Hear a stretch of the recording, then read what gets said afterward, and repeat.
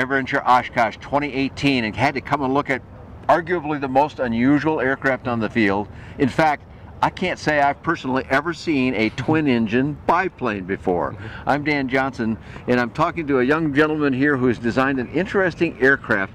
Tell me a little bit about yourself first, and then we'll get into the aircraft. But what's your background in this kind of machine here, which looks suspiciously like an RC airplane? Well, typically you might be right. I have like a large background just making model airplanes. I probably built dozens, if not hundreds, maybe close to 1,000 different model airplanes. Right? Yeah, from anything with like some of my planes have like had 10 wings on them to try that stuff. Anything I could basically get my hands on, I basically built. And so those are all RCs. Yep. You stood on the ground, you did your thing. Yeah. This one here is not an RC. Yeah. So basically the history of that, I basically kept making planes smaller, and they would progressively get bigger and bigger and bigger. The largest one was 16 feet and it probably weighed about 40 pounds or so. It's a big cargo plane. So I did that to see if I could build a plane that large, and it worked great. It was a learning experience. That was still RC though, still controlling. Yes. Okay. So here's your sort of proof of concept. Yeah. And it almost looks like you in there, actually. A handsome young guy. So it was a little more serious. Yeah, I mean, this is very close to the final version that I see though here that you did. Tell me a little bit about the project of building this. Now, this is right up your alley from your years of all those RCs you built. So basically, I just cobbled those together today. I just drew it up in CAD. I just basically drew a 2D profile. Is that right? And then went from there. Yeah. You know, we used to say that CAD was something that only big companies did. Yep. And now here we are with you doing your individual project, and you're using that same technology. Yeah. So it's become very democratized. Finally, I was here last year, just looking over the Ultralight lines. You know, I kind of want an airplane. I don't really want to buy one because it's a little pricey. I'm not really sure what I want to do. I want to do something a little bit different. So then I went home, built a model of this thing, tested it out, single engine performance and all that. And then finally I just blew it up and built the thing. I looked at like other aircraft plans, such as like a Pete and Pole and the Mini-Max and all that, and kind of copied certain design aesthetics because I didn't really do any actual engineering numbers or calculations. I just basically look at stuff saying, hey, a Pete and Pole uses a, you know, a 3/4 inch spar that's made out of spruce. So I was like, well, I can do that out of poplar because poplar is just as strong, maybe just a little bit heavier, and I can get away with that. So that's what I did. Very cool. So describe, you did a little bit there, but describe some of the rest of the construction. Okay. Some people came up to me and said, did you see the styrofoam airplane? And I went, okay, that I got to go look at. So we're here. So tell me why that may not be quite right, but give me some of the detail about the elements that you use to create your bird here. Well, basically, if you look here, it does look like styrofoam. That's probably because it is, but there's actually a spar here, so it's almost traditional construction, basically just missing the actual ribs like you'd see on a normal traditional wooden fabric airplane. So it's solid foam though? It's actually cored out. Oh, it is cored out. Because on the inside, you got to have your spar. A lot lighter, yeah. Okay. So in here, these are actually all pocketed out too, because it saves you a lot of weight. Okay. Because I was surprised how much the foam actually weighs. Is that right? Okay, yeah. It weighs a bit. So. You kind of think that it just weighs absolutely nothing, but when you have this much of it, it does add up a bit. It definitely adds up. So I cored that out. It saved me probably around I probably took about 20 pounds out of the wings, coring all the foam out. Right? So that's a lot of foam in that surface area. So other than that, it's basically, I was looking at bird rattan, because you know, even the long easy and all that, and this foam's the same density on the fuselage. So I was like, well, it works for him. This plane's do what, 200 knots plus, which is it's foam and fiberglass. So I was like, well, I can make a low performance aircraft, just use lighter cloth, core it out a little bit lighter. It should work. It should work. I love that spirit. Yeah. And apparently it does work. Yeah. You fly the airplane. This is not just a thing to look at. Yeah. If you look at my YouTube videos, you'll find it's been flying all around. And I just got done flying it before I brought it up here. I went to about 300 feet, just kind of putzing around, coming down to see how it will perform, and it did all right. It must have. You got a big smile that you're wearing after just describing that. So, all right. So tell me a little bit about the parameters of the airplane. How much does it weigh, for example? The empty weight of the airplane without batteries is about 210 pounds, give or take 5 pounds or so, maybe 20 or maybe 10. So with the batteries, so well within the ultralight Part 103 category. Yep. Well within it. Yep. And okay, but with batteries now. Talk to me about it's electric motors. Yep. And I'm interested by this construction you have here. Why is this construction here to hold that motor? It's kind of like model airplane stuff. Like if you've ever seen a firewall on a big gas airplane, they've done stuff like this. But this housing was supposed to hold a radiator because I was going to put water cooling here and plumb the jackets for the motors, because those things get kind of toasty pretty fast. But the thing is, I make change to different setups, so I never got that done. Okay. So like, but that's the point of this construction that we see here. Yeah, and it's just kind of lightweight. So. Okay, I got that. Also, tell me a little bit about the number of batteries that you got on board.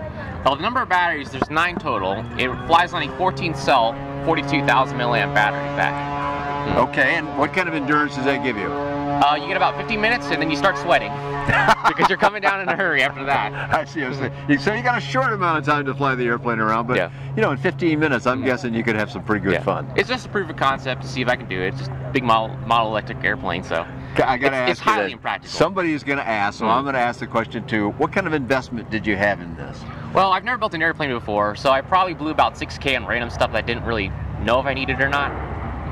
Okay, but is that the investment you got in the aircraft? Yeah, about so, yeah. Okay, and some of it you didn't even need, so it's really less than that if you were to do it again. Yeah, if I were to decide, I'd probably spend close to about $2K. $2,000 to build what we see here.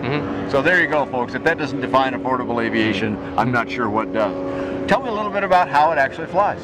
It flies like a wet paper bag. Well, it's so slow that there's not a whole lot of airflow over the control surfaces, and I need to rig up the differential better on the ailerons. That's when, you know, you dip an aileron, you pull one up. Right. The dipped airflow on the one aileron is dragging you back, so that wing's supposed to go up, but the drag is pulling it down, so it just kind of teeters around a little bit, so you got to give it some time. But the rudder and elevator are pretty good. So. Do you fly it mostly in calm conditions then, I'm guessing? But yeah, most of this plane only flies in calm conditions, just early mornings and late evenings. So no, it's designed for no crosswind capability because it's really short too. Yeah, now I noticed you even have wheel pants on it, also with the foam construction. So I mean, you kind of made use of that everywhere, and I love looking inside the cockpit here. You've got what looks like a cardboard box holding your controllers. And, it's a beautiful job of using the least materials possible to make an airplane that flies. It's definitely an ultralight. So I was like, well, everyone seems to be building ultralights just right on the cusp of too heavy. So I was like, well, I'm just gonna make something light and just fly around. Very cool, very cool. Tell me a little bit about the amount of, we talked about the amount of dollar investment that you put into the aircraft. Talk to me now in terms of time. How much time did you spend, I guess, noodling about it and then actually executing? Well, since it was built last year, I came back, you know, like I mentioned, from watching the ultralights over there. So I went back in August. I got a new puppy dog. You'll see the dog in the videos too. So then I constructed the airplane in one day, the model. And I was like, I was happy in about at the end of the week. So then I just blew it up, built it. And by October of last year, I flew it. So it was only about 2.5 months. Is that right? Yeah. Wow. Hey, you're an ambitious young fella and obviously got it done right. So that's encouraging too. The source of these materials, I mean, I don't see this stuff in Aircraft Spruce catalog. well, I might in the future, I'm thinking now. But tell me what this is, where you got all this stuff. Well, all the AN hardware came from local sources and all that, so that's where it's all aviation grade. Okay. But the styrofoam and some of the salt and some of the aircraft, that came from Lowe, so you can actually see the Lowe's logo on the back. I do actually see it. That's one thing that Lowe's aircraft is a shock factor. Everyone was like, is that Lowe's foam? And I'm like, yes indeed it is. But it's fiberglass and it works for other people, so I'll just leave it bare just to freak people out.